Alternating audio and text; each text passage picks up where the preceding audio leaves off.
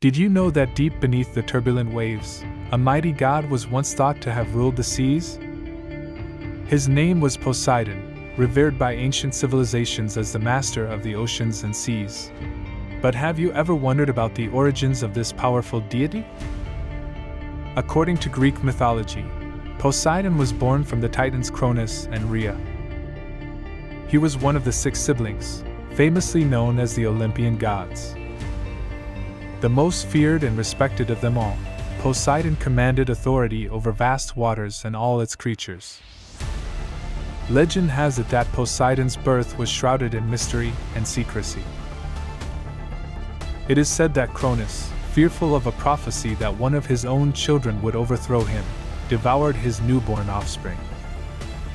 However, Rhea, determined to save her child, cleverly substituted a stone wrapped in swaddling clothes for Poseidon. Raised in secrecy away from his vengeful father, Poseidon grew in strength and power. When the time came, he rose from the depths of the oceans, revealing his true form. With his trident in hand, Poseidon seized control of the seas, unleashing powerful storms and tsunamis at will. But Poseidon was not just a destructive force. He was also responsible for ensuring the safe passage of sailors and protecting coastal cities. Ancient Greeks often sought his favor, offering sacrifices and prayers for calm seas and abundant catches. The legacy of Poseidon extends beyond ancient Greece. Many cultures around the world worship similar sea gods, reflecting humanity's deep connection to the oceans and their everlasting power.